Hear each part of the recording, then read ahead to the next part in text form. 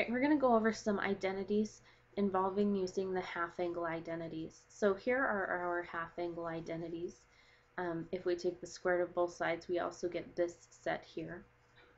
And there are also some additional alternatives for tangent and cotangent for their half-angle identities. And they are shown, again, right down here. Okay, so these are our identities. You should have those in your notes. We're going to be using those to verify some identities or prove some identities. Alright, so here's the first one we're going to take a stab at.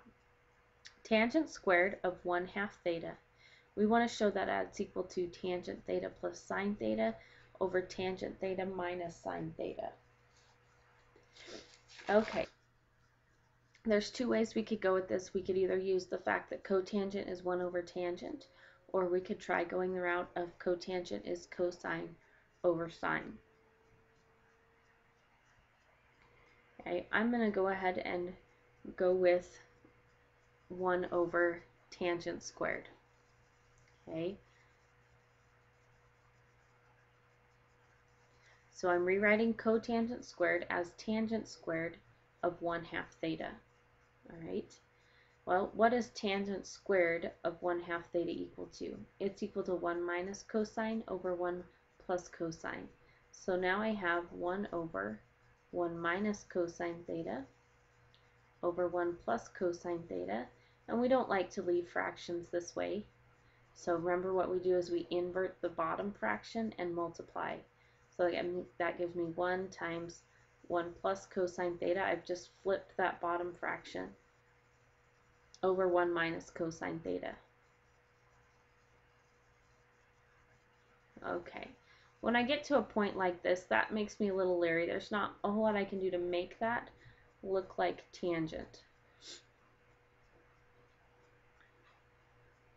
So what I'm going to do now is I'm going to start working on this right-hand side instead. Okay, and what I'm going to do is change all of my tangents to sines and cosines. Okay, so I'm going to separate my two sides here so I know where I'm at. Alright, so here we go. Tangent is sine theta over cosine theta. And then I have plus sine theta. And here, this is sine theta over cosine theta minus sine theta. I would need a common denominator to add these together to get a single fraction. So here I need cosine theta in the denominator. So I'm going to multiply by cosine theta here and do the same here. Another way we could do that is just multiply each fraction times cosine theta, the top and the bottom. I know that's a proven method also. Okay, so in the top that gives me sine theta plus sine theta cosine theta all over cosine theta. That's just the top part. That's my sine theta plus, and this would have been sine cosine theta with my common denominator of cosine theta. Okay, so now the bottom would be sine theta minus sine theta cosine theta all over cosine theta, my common denominator. Again, we're going to simplify this, and again, to divide fractions, you invert the bottom one and multiply. So my top fraction was sine theta plus sine theta cosine theta all over cosine theta. I'm multiplying that by this bottom fraction inverted, so cosine theta over sine theta minus sine theta cosine theta. The cosine thetas cancel, and so now I'm down to sine theta plus sine theta cosine theta over sine theta minus sine theta cosine theta. Okay, so now what do we have? Well, notice I have sine in both terms on the top. I also have sine in both terms on the bottom. So what I can do is factor a sine out of the top, and I'm left with 1 plus cosine theta. I can factor a sine out of the bottom, and I'm left with 1 minus cosine theta. And those signs cancel. And what am I left with? 1 plus cosine theta over 1 minus cosine theta. which is the same thing that I have on the left-hand side after I changed it to 1 over tangent squared 1/2 theta. It substituted the value in using my identity and broke it down. Both sides ended up being 1 plus cosine theta over 1 minus cosine theta, and so that identity has been proven.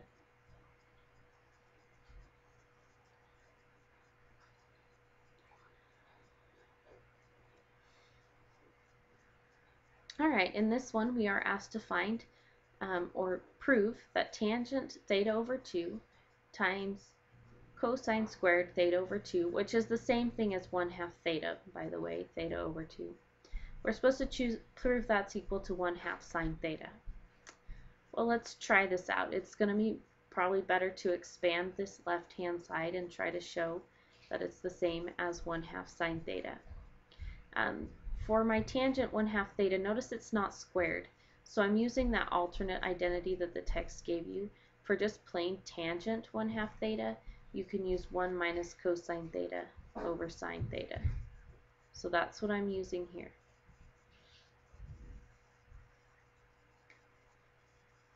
Okay, that is times cosine squared theta over 2. So cosine squared theta over 2, again that's the same as 1/2 theta, is equal to 1 plus cosine theta over 2. Okay, well, let's multiply those. So on the top I have 1 minus cosine theta times 1 plus cosine theta, and in the denominator I just have 2 times the sine of theta. When I FOIL out the top, I get 1 plus cosine theta minus cosine theta. Okay, we're FOILing there, minus cosine squared theta. These in the center cancel, and so, sorry, I almost forgot my denominator there. I have 1 minus cosine squared theta over 2 sine theta. Now remember, one of our basic identities, we're trying to just have signs left. One of our basic identities is that 1 minus cosine squared theta is the same as sine squared theta.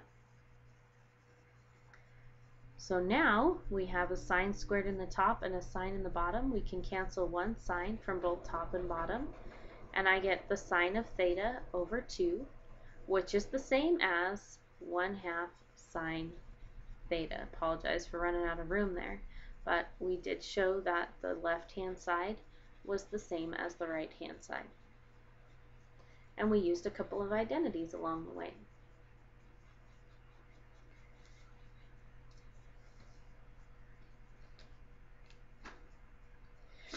Alright, here's one last that we'll do using half angle identities. So this time I have one written as 1/2 theta and the other written as theta over 2. That means the same thing. Okay. We have these squared. So what does that mean? Well, let's take a look at what that means. When you square something, it means to take it times itself. I'm going to write them both as theta over 2 just to simplify things. Okay, so we are FOILing and multiplying this by itself.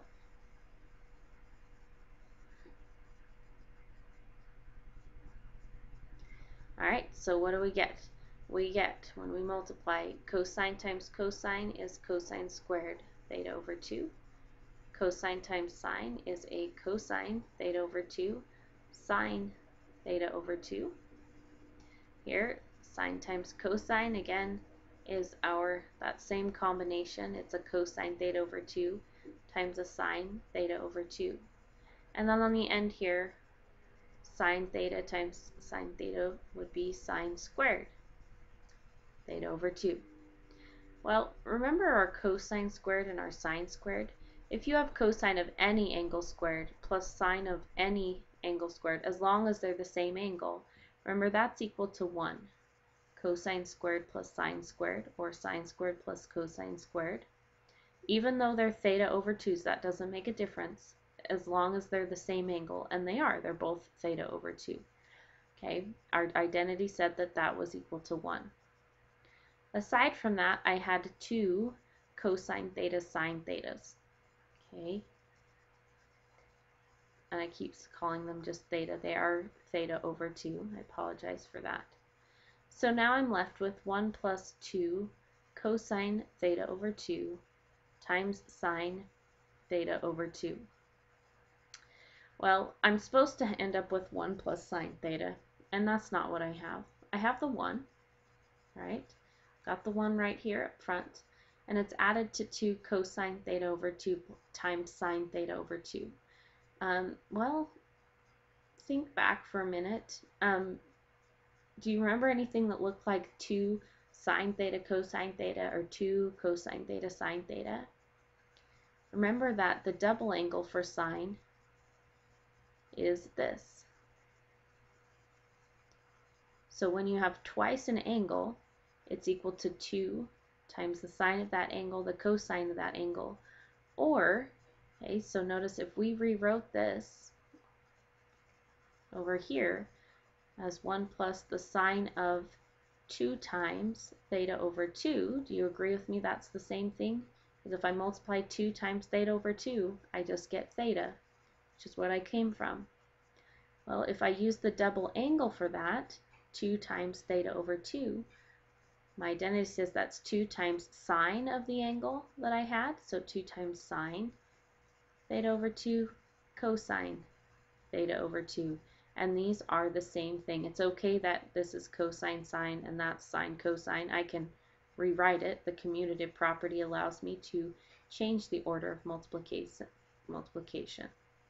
So I did end up with the same thing on both sides. I had to do a little jimmying and thinking about it, but that double angle works, okay, because 2 times theta over 2 is the same as theta.